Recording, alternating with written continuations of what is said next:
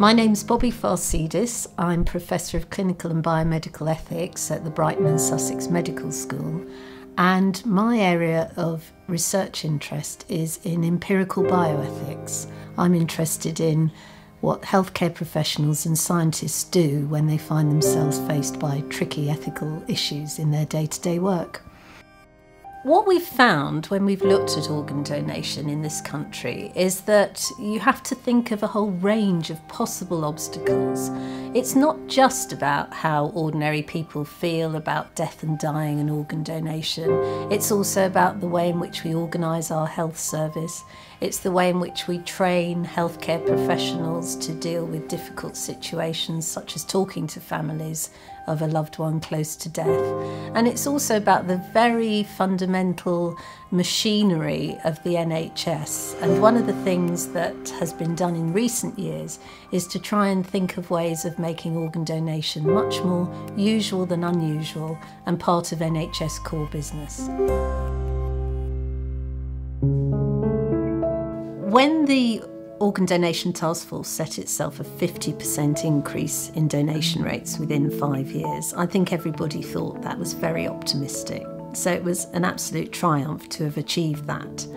And the only way that that was achieved was by everybody that's involved in the donation story playing their part. But I would want to give particular credit to the people who work in hospital ITUs, accident and emergency units, who are the people who have to do the very delicate work of approaching families and engaging them with the possibility of organ donation. Sometimes when the person who is close to death hasn't previously expressed their wishes on the matter, and that makes it particularly challenging. Organ donation saves lives. If you have heart failure or liver failure or lung failure, you will die, and the only alternative is an organ transplant. If you have kidney failure, you need dialysis, which keeps you alive, but it's not great. A kidney transplant restores you to normality. So organ donation is literally saving lives. For many years, my research interest has been to look at the experiences of healthcare professionals and medical scientists who work in what I would define as ethically challenging areas. So I came to my work on organ donation with prior experience of speaking to, observing, and then attempting to assist healthcare professionals with the ethical problems that they confront in their work. Bobbie was part of the Organ Donation Task Force. It's no coincidence that one of the most important recommendations of the task force was to provide good ethical advice to clinicians. Bobbie was part of the task force. She's been part of providing that ethical advice.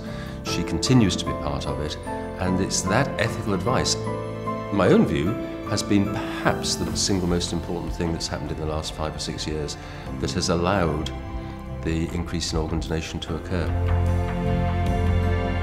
I'm very proud of the fact that the increases that we have achieved in recent years have attracted international attention, and only recently a delegation from Sweden came across to find out about our experience of increasing donation after circulatory death.